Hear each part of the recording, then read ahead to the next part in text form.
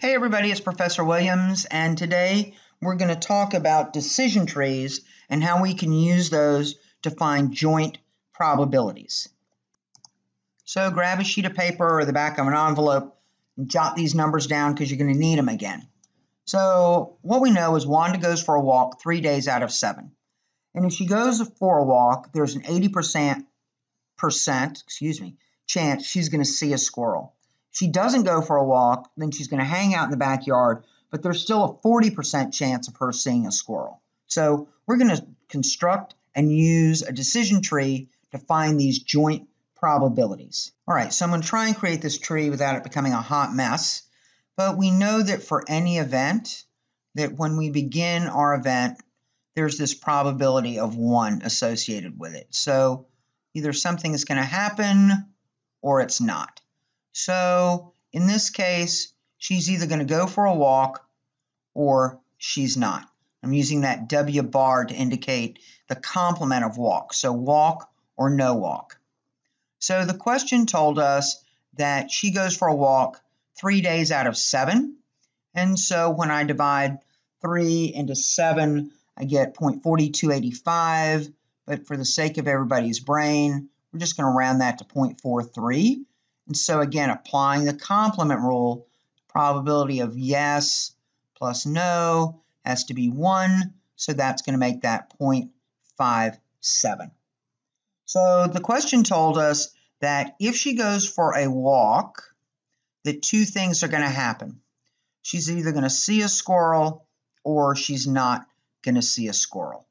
And when she walks, I've got this 80% chance of her seeing a squirrel, which again, complement rule, right? Walk, squirrel plus no squirrel has to equal 1. So 20% chance of no squirrel.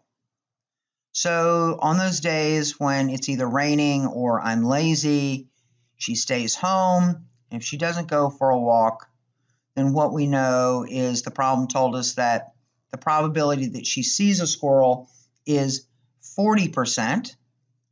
Again, the complement rule, squirrel, no squirrel has to equal 1. And so I know that this is 60%. So where my students tend to fall down is they don't finish their tree. In other words, they don't carry it all the way out.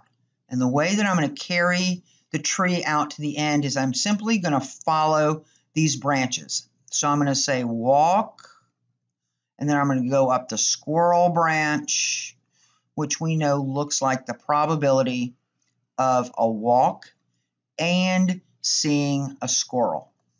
This branch here is going to be walk and no squirrel. I bet by now you're getting the hang of this, right? Oops.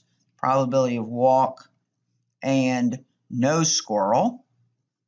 And down here is our no walk branch. So I'm going to follow the branches out, no walk, squirrel, and here is no walk and no squirrel, which makes Wanda a really unhappy girl. So now all I have to do is apply the multiplication rules of probability, and I'm going to say probability of walk, yes, squirrel, yes, is 0.3 times 0.8, which gives me a joint probability of 0.344.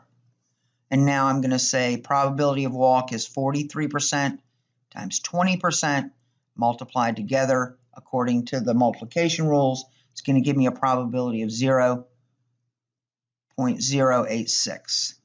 So now I'm down here extending my no walk branch, which is 57% no walk, 40% squirrel. So multiplying those two together, I get 0.228. And now last but not least, we have the sad branch, which is no walk and no squirrel. The 0.57 times the 0.60 gives me 0.342. So one of the things to check yourself is in this branch here, the walk branch, we took this 43%, and I simply split it.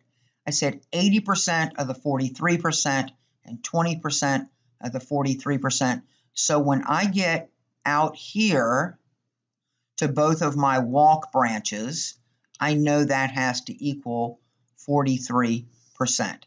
Same way here.